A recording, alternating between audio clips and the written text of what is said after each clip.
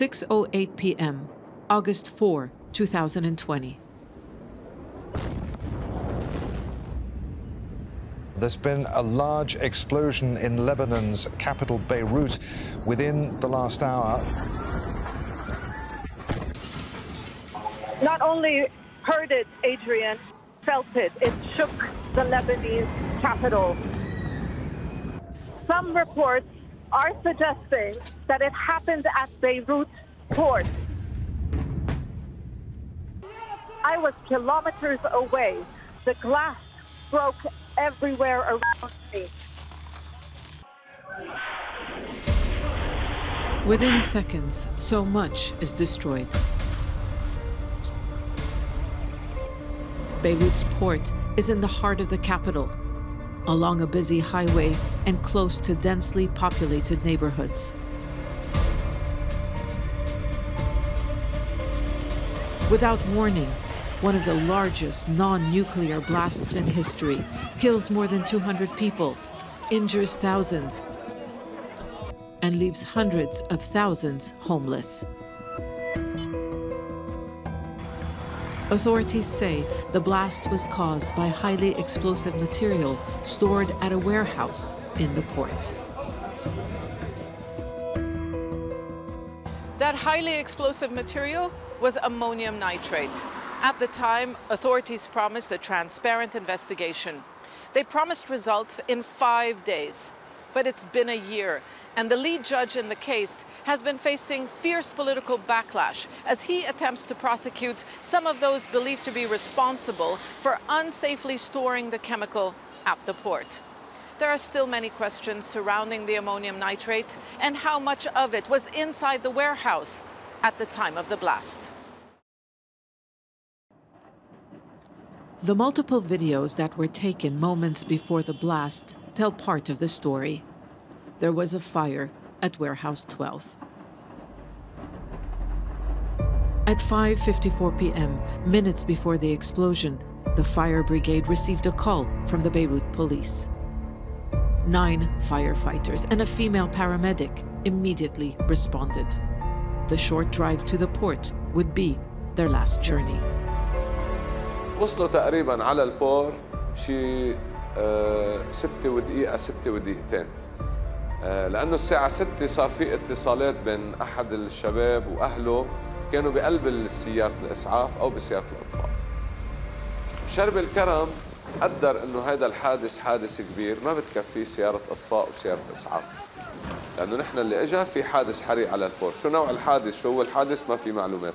كملوا شغلهم وقالوا لنا ابعتوا لنا الدعم.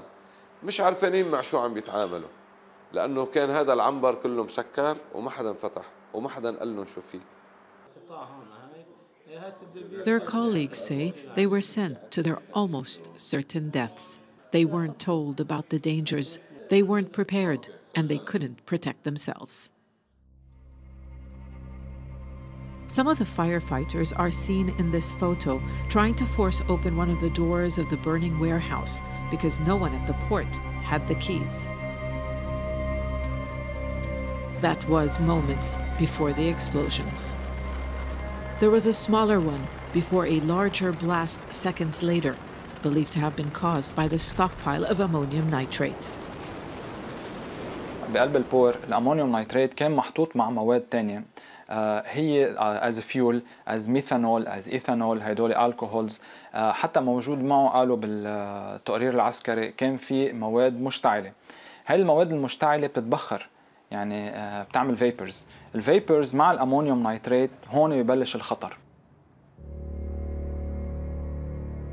Ammonium nitrate is used as a fertilizer, but it's also a component to make bombs. The photos that have since emerged showed a disaster in waiting. A cocktail of flammable materials were unsafely stored together. أمونيوم نيتريت رح يولع النار، رح يزيد النار كتير كتير كتير، بس ما رح ينفجر. ما رح ينفجر إلا إذا نحن أعطيناه للأمونيوم نيتريت ميكانيكال تريجر. هذا الميكانيكال تريجر اللي انوجد بالبور كان الفاير ووركس. لما الفاير ووركس بآخر كم ثانية من النار بلشوا يولعوا، الفاير ووركس هن ميكانيكال تريجر، بيعلوا البريشر أكتر على الأمونيوم نيتريت وبيخلوا يصير الانفجار.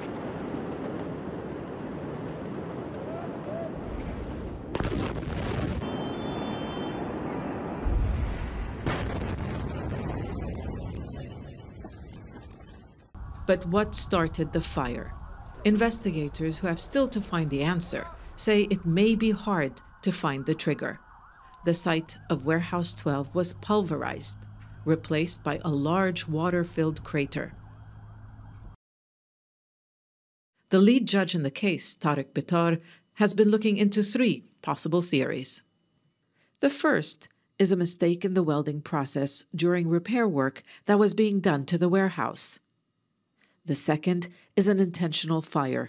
Some have suggested there might have been an attempt to hide evidence of theft.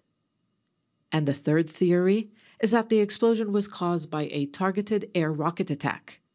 This was later downplayed following a report by French investigators. In the days and hours before the blast, repair work was being done on Warehouse 12.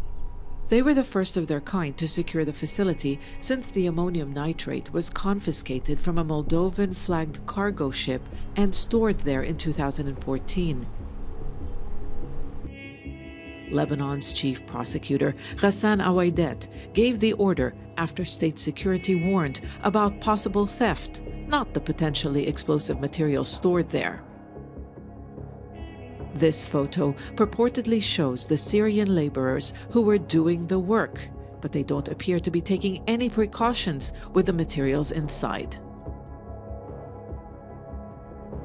Days after the port explosion, they were detained, along with the owner of the contracting company.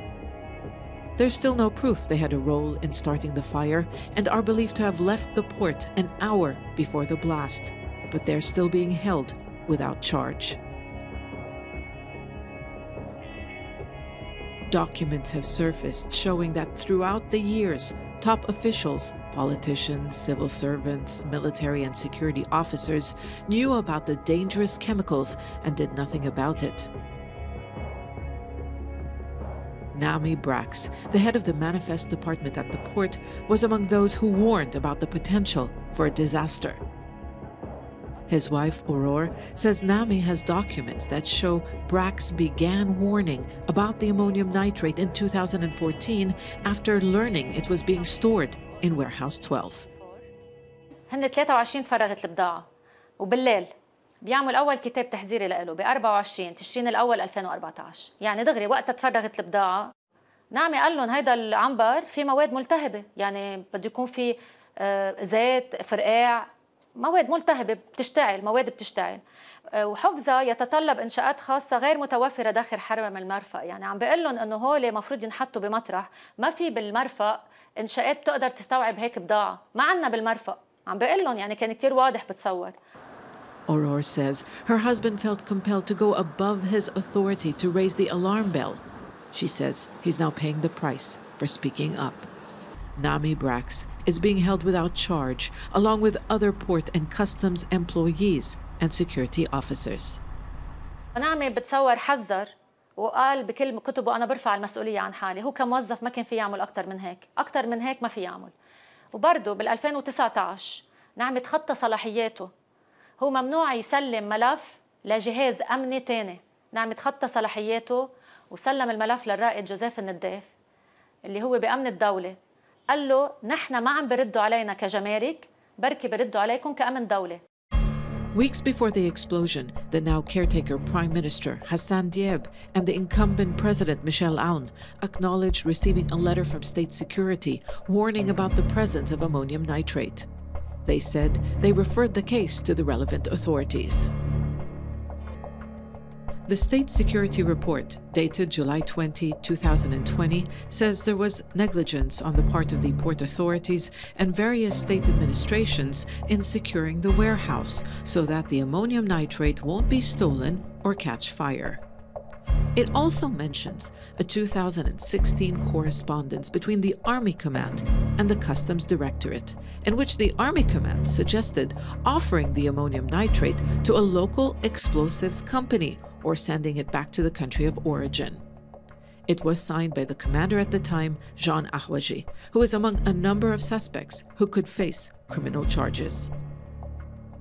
Unfortunately, the army did not take any measures, not in containing them, and not in taking any measures in re-exporting them. That's the law, the 137 munition law, that states that these explosives, the army is responsible for them. Ashraf Safieddin is a lawyer who specializes in export compliance. He has analyzed scores of documents and explains why he believes the shipment was not legal from the start.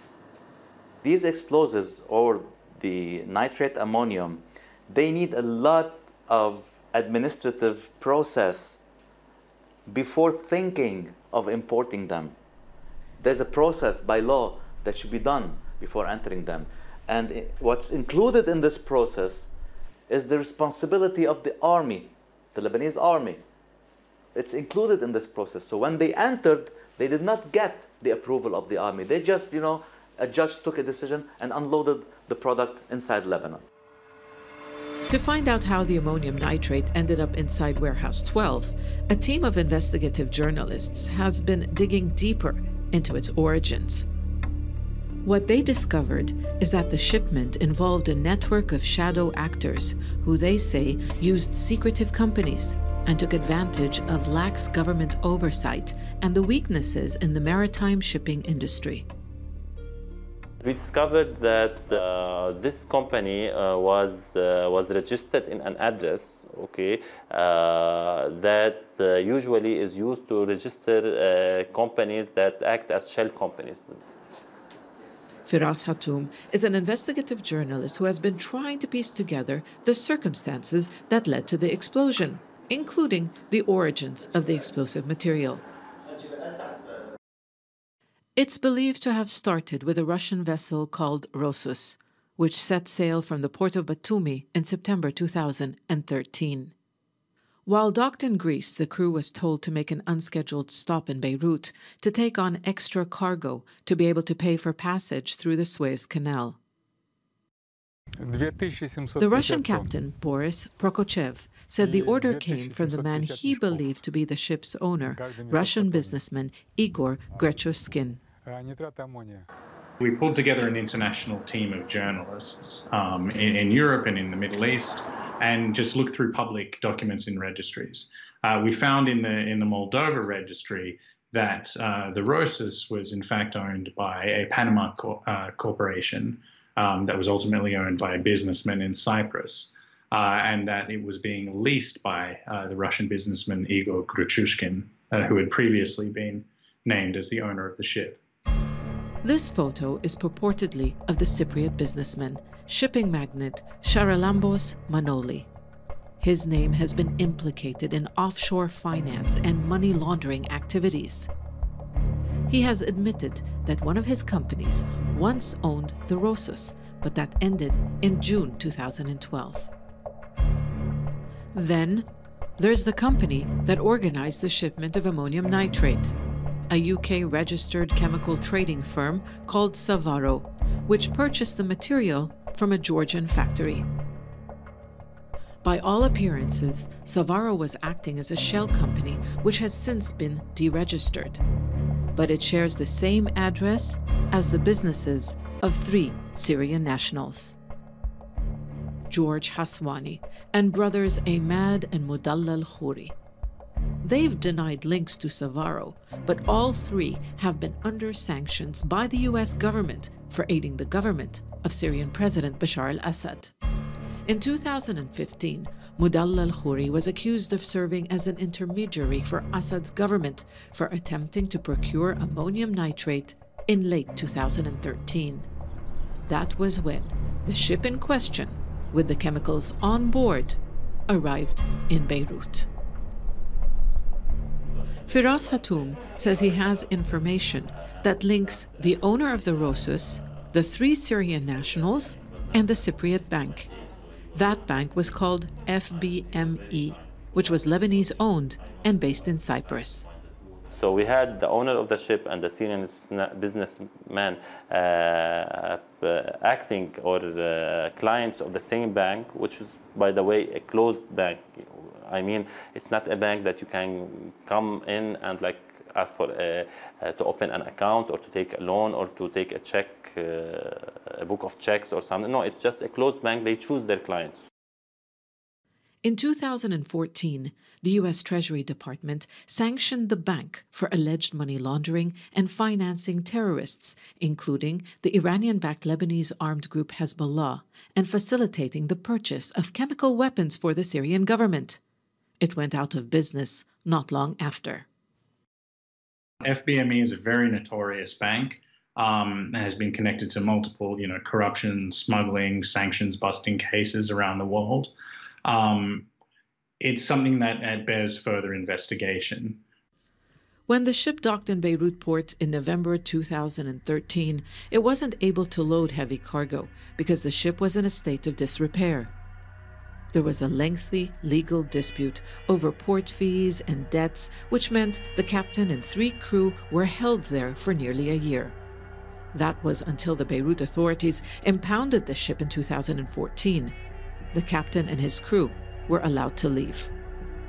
The details surrounding the ship's true destination still remain a big question. It wasn't until the port explosion that journalists discovered shipping records, which indicated the ammonium nitrate was supposed to be delivered to an explosives company in Mozambique. But it never arrived because the Rosas was stuck in Beirut. When the company was contacted, it confirmed it ordered the chemicals from Savaro, but because it was stuck in Beirut, that was the end of the transaction. Not everyone buys this.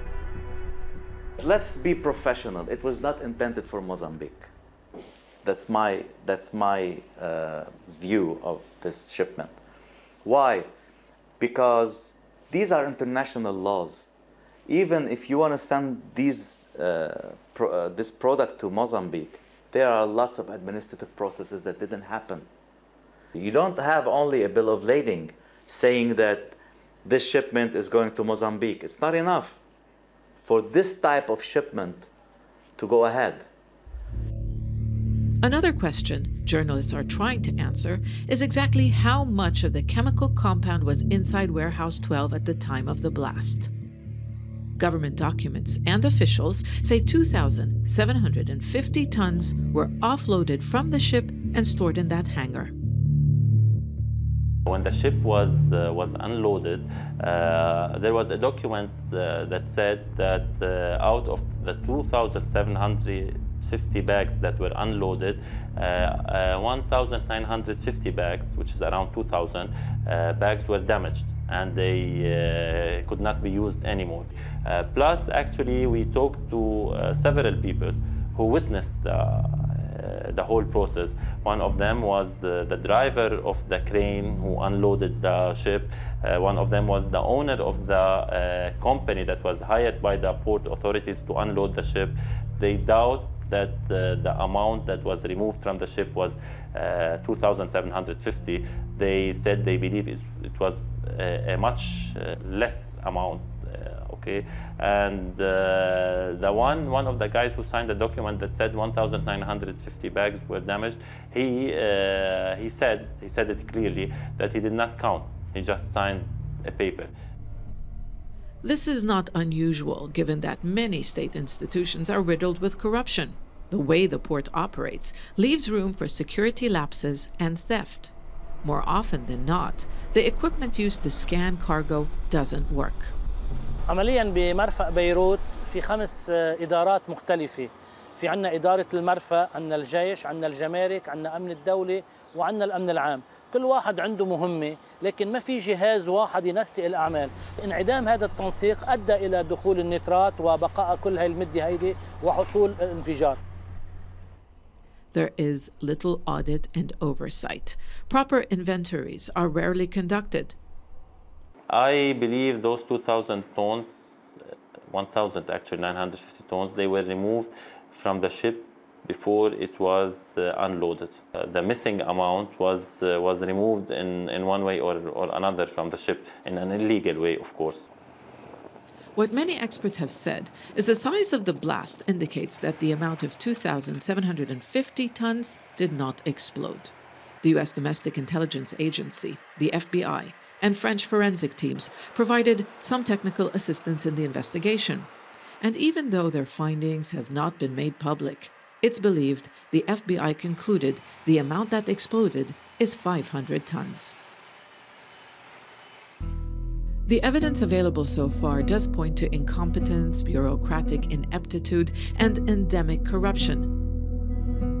The perfect groundwork for what some call a man-made national catastrophe. With a disaster like this, it's very tempting to look for a neat and simple solution, that this was all a big conspiracy and that this was a criminal effort to smuggle ammonium nitrate to Syria. On the evidence we have right now, we can't conclude something like that. What we do see was that there was the use of a lot of very typical tricks that are used to hide ownership and to make things complex and bury them underneath. Behind this might be criminality, it might also be incompetence, and more likely it's a mix of the two. In a country where there has been a culture of impunity, the battle for justice has rarely been won. طبعا لازم يتحاسبوا المجرمين اللي قاموا بهالعمل ولازم مش انه بس يتحاسبوا اخطر لازم ينشنقوا لانه عندك ضحايا. When the blast happened, Lebanon was already a broken country, a state close to collapse after decades of corruption and mismanagement by a political class still in power. It's that corrupt system that many blame for the failure to respond to the threat. I'm looking forward to know for whom this nitrate came, who kept this nitrate in Lebanon, who allowed this nitrate to enter Lebanon, who knew about it and kept these nitrates here. I mean, we want a whole, complete justice. We don't want partial justice.